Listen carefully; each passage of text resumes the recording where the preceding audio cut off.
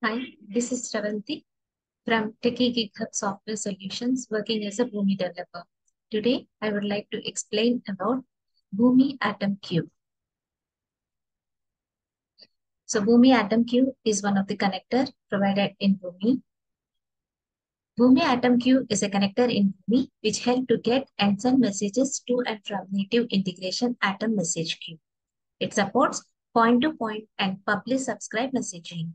Point-to-point in the sense one sender and one receiver will be there. Publish subscribe means one sender can send messages to multiple subscribers. Deploying a mass Atom queue does not affect the licensing count in Boomi. To configure a connector, either to send or receive messages to or from the Atom message queue, we need to set up two components, connection and operation. So atom queue connection specifies the message queue for an atom queue operation. So we have to specify a queue component in the connection part. The queue components are the reusable parts which can be used in other processes and other processing steps. Coming to the operation, operation defines the action that we need to perform on the queue. So Boomi Atom Queue supports three types of action: get, listen, and send. Get is used to retrieve the messages from the message queue. Send is used to send the messages to the message queue. And listen is used for event retrieval of messages from the queue. So when configuring the get action, we need to specify the name, description, timeout, minimum number of documents, and consume from the dead letter queue. So timeout is nothing but it sets the amount of the time in milliseconds that the operation will wait to receive the document. The default is 10,000 milliseconds. And the values 0 and -1 will be having special meaning. So when it is configured as 0, the operation will not wait and will receive only the documents in a single message if they are available immediately. And if it is set to -1, the operation will wait infinite amount of the time to receive the documents. And coming to consume from the dead letter queue.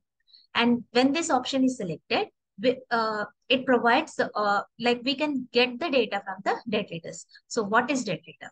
Dead letters are nothing but these are the messages which cannot be delivered successfully to the subscriber due to variety of issues. So when we want to pull out those dead letters, we have to select this consume from dead letter queue, and this option will be available in point-to-point operation, point-to-point queue type.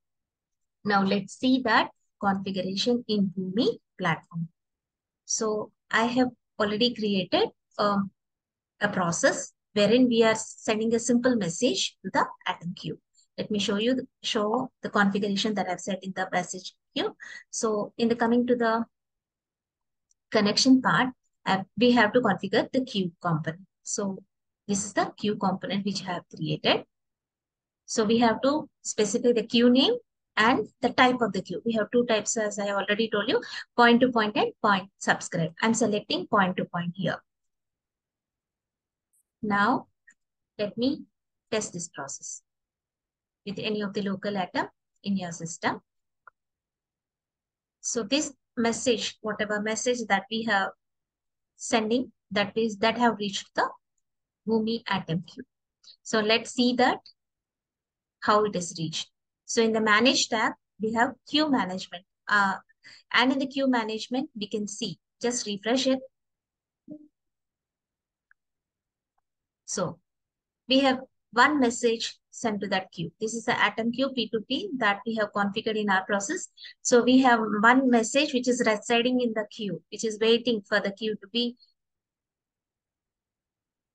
Okay. Now I have designed another process just to pull out the data, whatever data that I have sent to the atom queue. I'm pulling the data from the atom queue. So let's see the configuration here. So here action I have taken get, same connection which I have used for send option, and in the operation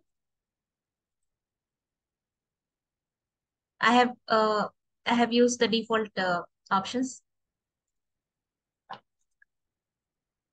Let's try to pull the data from the atom queue.